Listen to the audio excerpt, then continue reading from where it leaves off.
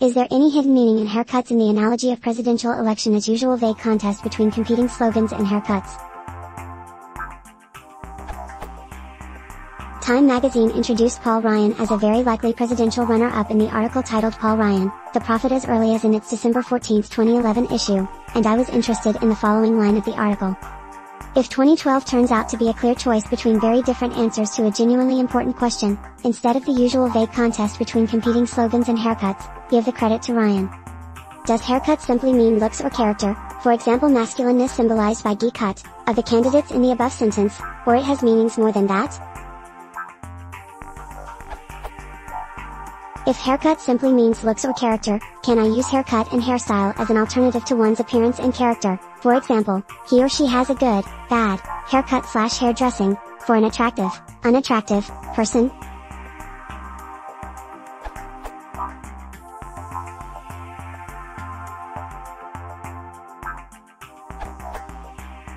Use of haircut in this passage is an instance of metonymy, in which the single term haircut is used to stand for many aspects of appearance, including clothes, grooming, and mannerisms. While it represents appearance, I don't see it as representing character at all.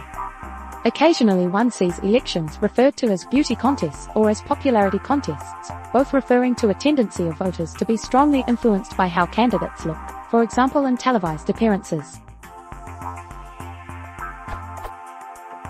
Regarding the comment by Charles that haircut is not a well-understood term for looks or appearance, that's difficult to gauge.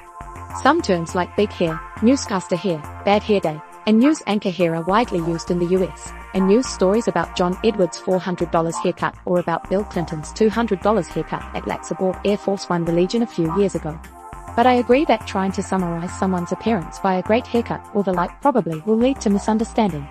It is less likely to be misunderstood if, being asked to speak in favor of a candidate, you merely mention their great haircut. Almost everybody will understand that that is sarcasm.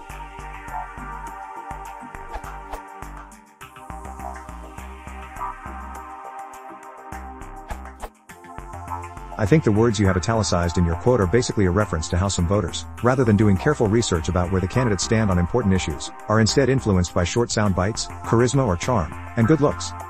So, does haircut simply mean looks or character? I say this kind of tongue-in-cheek, but I think you're giving the American voter too much credit by throwing the word character in there.